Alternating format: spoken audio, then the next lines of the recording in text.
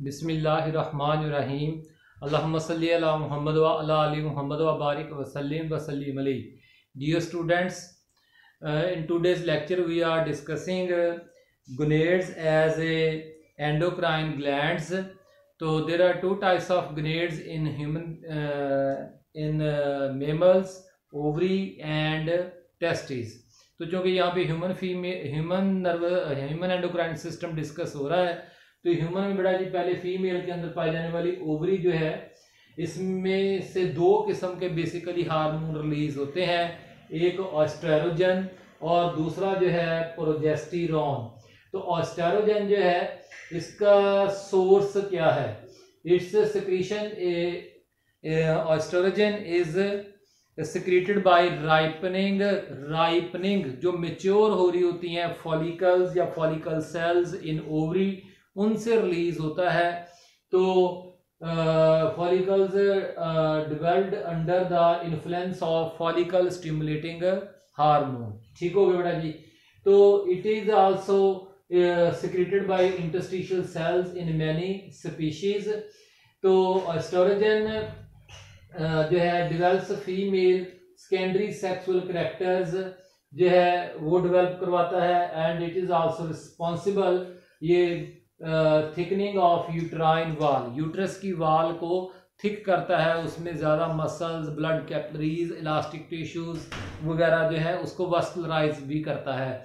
It also ads यानी helps in healing, जख्म भरना, repairing of uterine wall after menstruation.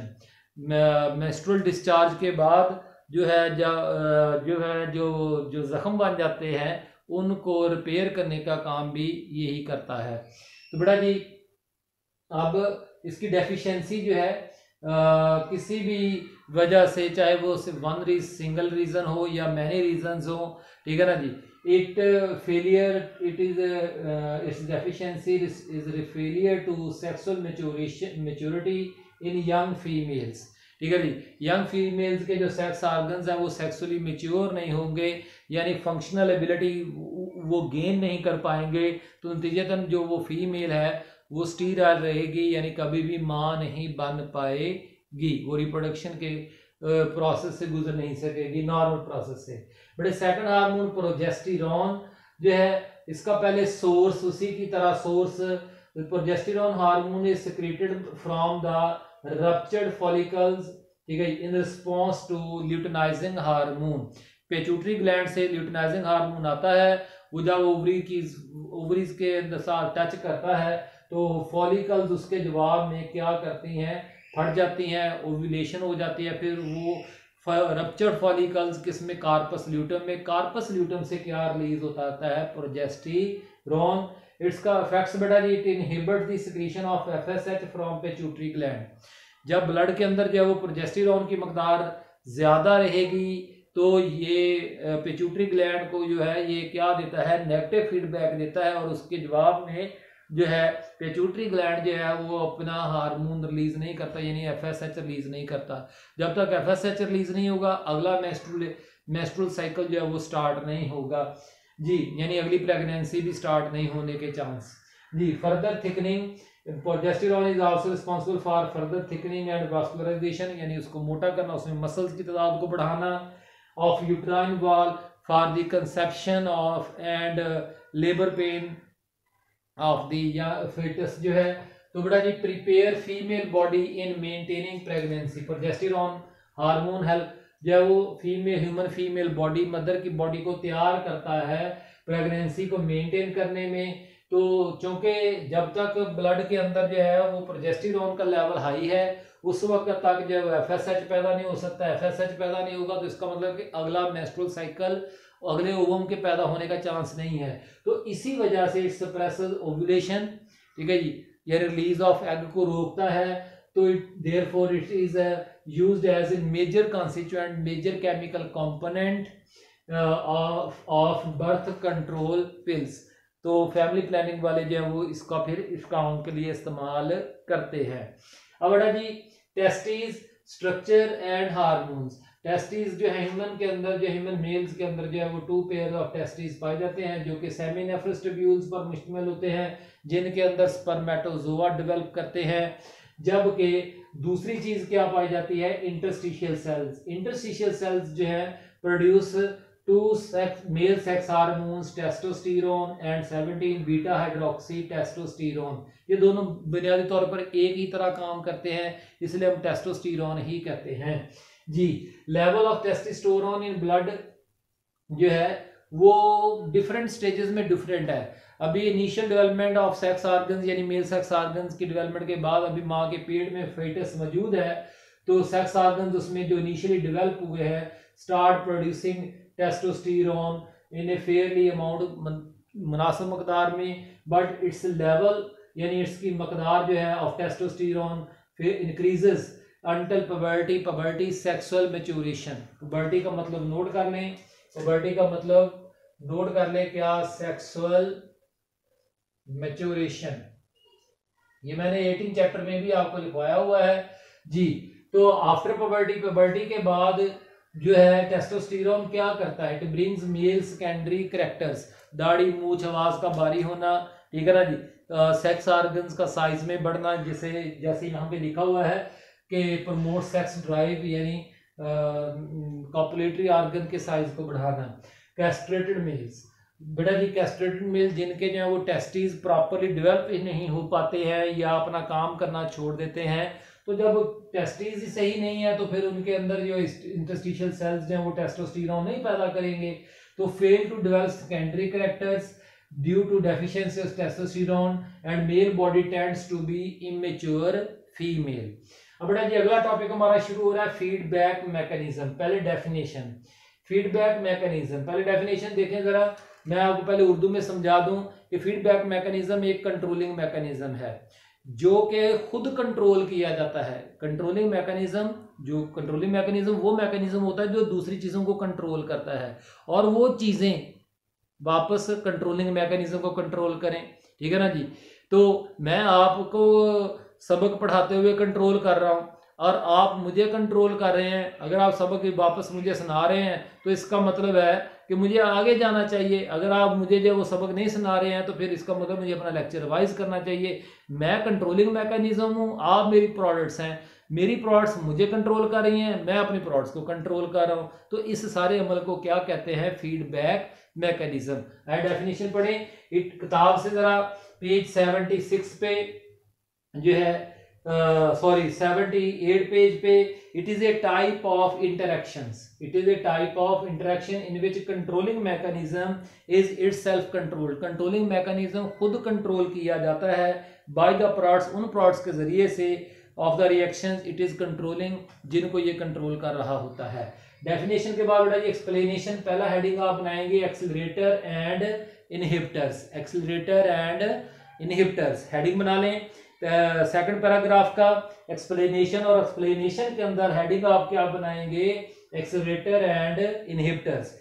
For a proper body function to opposing systems are needed. दो ऐसे systems होने चाहिए जो एक दूसरे की मुखालफत में चलें ताकि बॉडी के अंदर जो है वो होमोस्टैसिस मेंटेन रहे, बॉडी के अंदर जो चेंजेस हैं वो नैरो रेंज में रहें जी।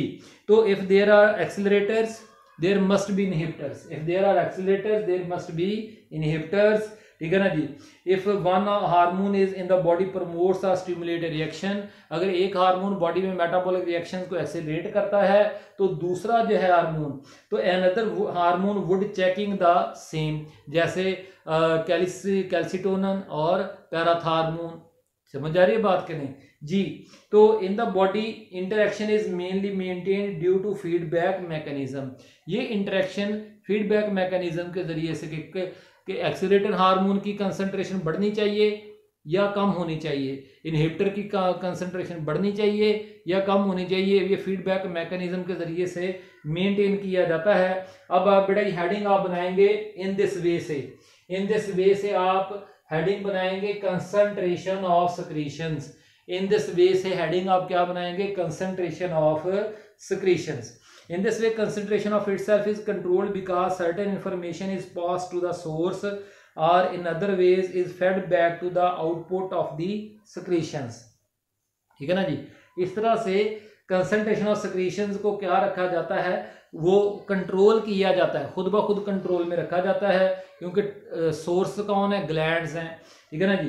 क्योंकि certain information is pass to the source, यानी ग्लैंड्स की तरफ जब इन्फॉर्मेशन जाती है तो या are in other words is fed back so that, यानी वापस दी जाती है, so that output of the secretion adjusted, कि अब अगर हार्मोन पहले रिलीज हो रहा था तो अब वो जो प्रोडक्ट्स हैं वो इन्फॉर्मेशन बन के जाएंगी किसकी तरफ, सोर्स यानी ग्लैंड की तरफ, कि अब हम प्रोडक्ट्स ज़्यादा हो गए हैं, तुम सेक्रीशन पैदा करना बंद कर दो, ठीक है ना जी। और जब प्रोडक्ट्स कम हो जाएंगी तो वो कम प्रोडक्ट्स वाला ब्लड जाके फिर ग्लैंड्स को जाके यानी सोर्स को फीड इन्फॉर्मेशन देगा, फीडबैक करेगा कि तुम जो है वो अब ज़्यादा से ज़्यादा जो है वो फलां हार्मोन पैदा करो ताकि हमारी मकदार बढ़ सके। तो बेटा जी ह्यूमंस के अंदर जो भी फीडबैक मैकेनिज्म पाया जाता है वो टोटली नेगेटिव फीडबैक ही है, पॉजिटिव नहीं पाया जाता जी। तो the interaction between the pituitary, बड़े अगला हेडिंग आप बनाएंगे, अब आप अगला हेडिंग बनाएंगे the interaction between the pituitary and the other endocrine glands, the interaction between the pituitary gland and other endocrine glands जो है over which it exert control is an example of feedback mechanism, and this mechanism is very common in living systems. तो feedback in thyroid functions, चौथा heading feedback in thyroid gland function, feedback in thyroid, चौथा heading feedback in thyroid gland function is described। तो figure को साथ देखें जी। तो अब आपके सामने बेटा जी ये फिगर भी आ गई है और साथ आपने पेज 79 पे स्टेप्स को भी देखना है। नंबर 1 पे क्या लिखा हुआ है इधर फिगर में, कोल्ड स्ट्रेस। किताब में बड़े देखें, किताब में यहां से मैं पढ़ रहा हूं, लो बॉडी टेम्परेचर यानी cold stress stimulate neurosecretory cells, ये दो neurosecretory cells of the hypothalamus, ये किसको रिप्रेजेंट कर रहे हैं, हाइपोथैलेमस में पाए जाने वाले दो न्यूरॉन्स, उसको, ठीक है ना जी। तो of the hypothalamus whose releasing hormones, ये इन्होंने अपने हार्मोन्स किसमें, रिलीजिंग हार्मोन्स रिलीज किए कोल्ड स्ट्रेस में, और वो रिलीजिंग हार्मोन्स किसके interior lobe of pituitary gland में जाके स्टोर हो गए, ठीक है ना जी। Of the whose releasing hormone triggers the release of thyroid stimulating hormone TSH को। अब TSH ब्लड के जरिए से थायराइड ग्लैंड पे पहुंचता है, ये क्या बना हुआ है, थायराइड ग्लैंड बना हुआ है, ठीक हो गया ना जी। तो थायराइड ग्लैंड पे जाके TSH क्या करता है, नंबर 3 पे जो है वो थायराइड ग्लैंड से थायरोक्सीन, ये सारी की सारी थायरोक्सीन जब रिलीज की जाती है, ये बड़े ब्लड कैपिलरीज हैं, ये भी ब्लड कैपिलरीज हैं। अच्छा जी, तो the TSH that stimulate the thyroid gland to release the thyroxine, the thyroxine क्या करेगा, थायरोक्सीन बॉडी मसल्स के अंदर जो है ATPs पैदा करवाएगा। देखें थायरोक्सीन के इफेक्ट्स जाके पढ़ें कि वो क्या करता है, वो ग्लूकोज के ब्रेकडाउन को इंक्रीज करता है और बेसल मेटाबॉलिज्म बढ़ता है, जिससे हीट और ATPs पैदा होते हैं।